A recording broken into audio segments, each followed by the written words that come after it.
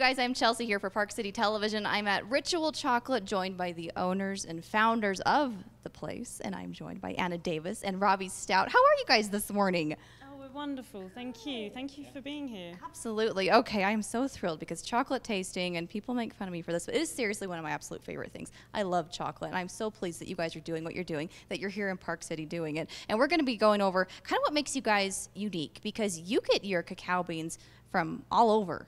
Tell me where. Well, at the moment, we're from 4 different areas around the world: Madagascar, Belize, Ecuador, and Peru. And they all have really different flavor depending on the bean variety, genetics, how they're grown. So there's a lot that goes into the farming side of cacao. Excellent. Well, Robbie, tell us a little bit about what makes those regions and farms unique. Why did you guys go with them?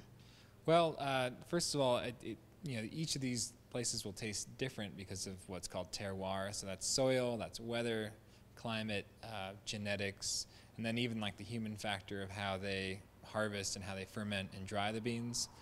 So just like wine, Merlots from, let's say, somewhere in France are going to taste different from Merlots in California. And it's not just because of genetics, because those are the same, but how people work with it. So from different areas, like Peru is going to be like a high-fat chocolate. Ecuador is going to be a low-fat chocolate. Madagascar is going to be a high-acidity chocolate. Ecuador is going to be a low-acidity chocolate. And so today we're going to taste it in order of acidity. So we're going to start with Ecuador and go Belize, Peru, and then finally Madagascar.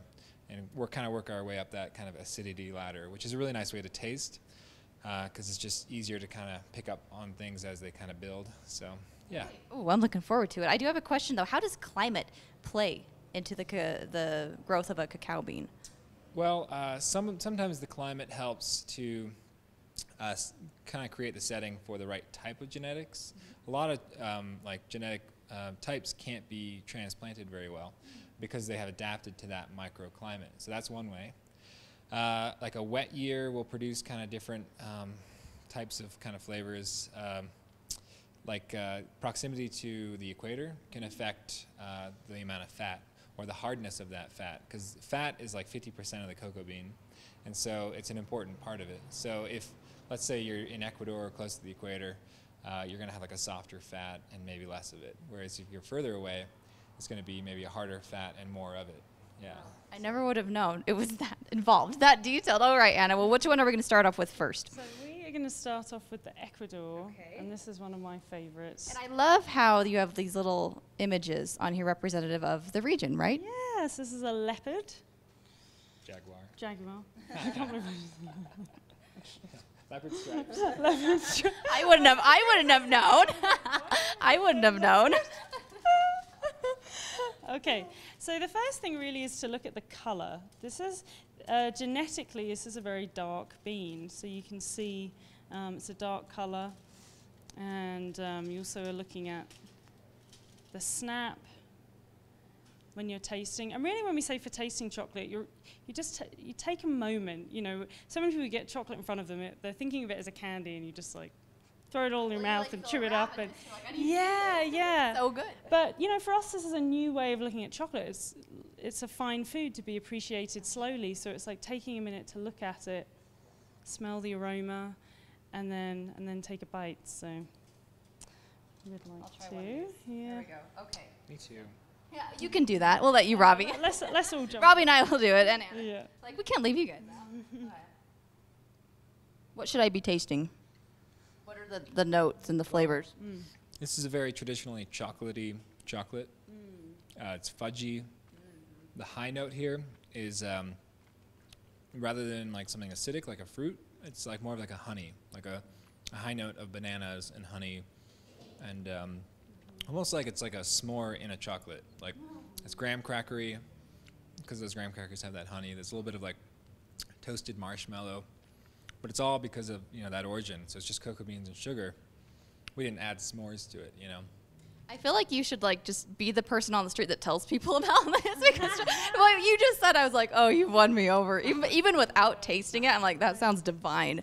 That's so good. All right, you guys, what's next? Okay, the Belize is next, and let's take a look at it here. So this farm, it's actually a cooperative of Mayan farmers in Belize, and an organization has come in and done a lot to help them with their fermentation and drying to get their quality up so they can get a better price for their cacao beans. So yeah, we've been working with these guys for a couple of years now. All right. And Take a bite. And what are the flavors in this one? so for this one, this is more of an earthy, balanced chocolate. There's a little bit of sort of dried fruit fig in there that gives it a little bit of brightness, but then it finishes with this lovely sort of earthy, smoky, kind of lingering flavor, which is really nice. The huge difference. between those two. So you'll also notice it feels silkier. It has to do with the amount of fat.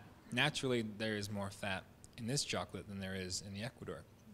And so it tastes almost kind of like just silkier because of that. I like that. Okay, next up we have, how do I say this? You say Marañón. Marañón. Where's that from?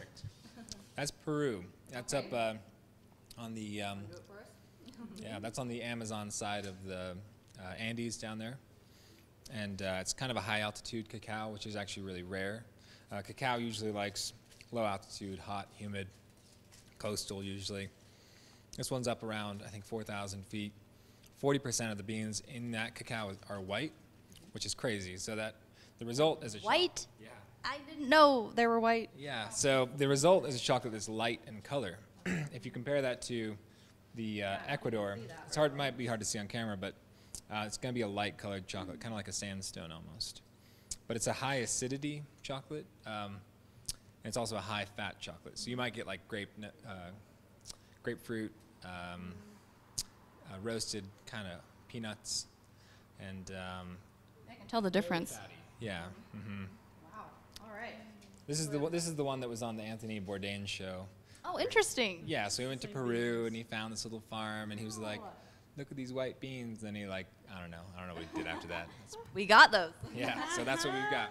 Excellent. We were the first American company to bring those beans in and work with those. So, yeah. That's fantastic. All right, you guys. Now we have Madagascar. What is this little critter called?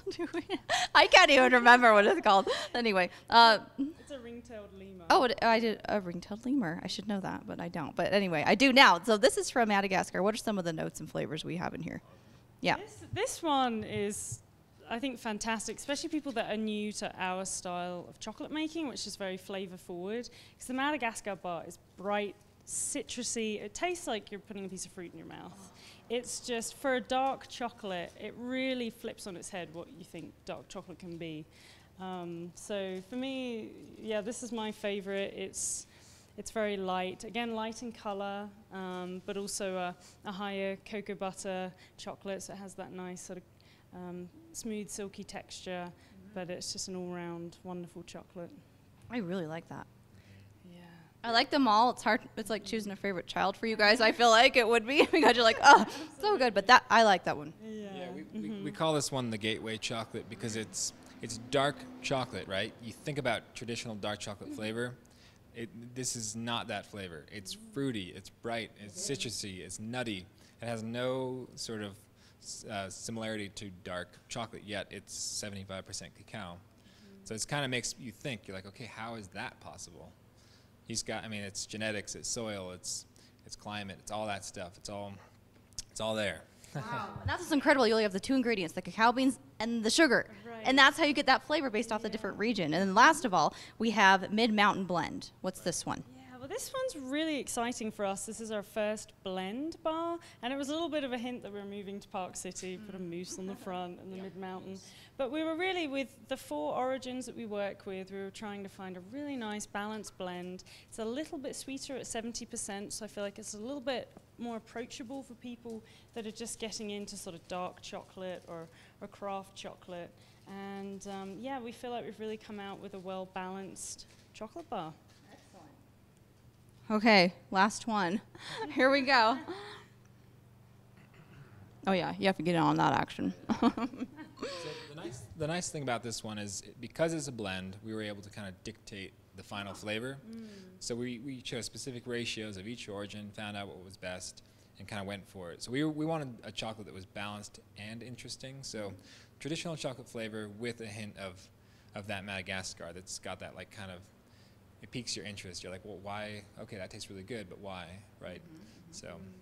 You guys, that is amazing. Thank you so much for taking us on this mini tour of the world, if you will, through chocolate. This is just delightful. Remind us where we can find and check you out, because it's not just chocolate they have here. Also, I saw some brownies. You have sipping hot chocolate. You have coffee. Right. Yeah, we have a few different things to offer. Definitely like an array of coffee drinks if you like coffee, mochas, hot chocolates, sipping chocolates, and we do toast with chocolate almond spread, house-made granola. So if you want to stop by and get breakfast. So. Well, thank you so much, Robbie and Anna. A pleasure to be here with you today. Be sure to check out Ritual Chocolate right here in Park City.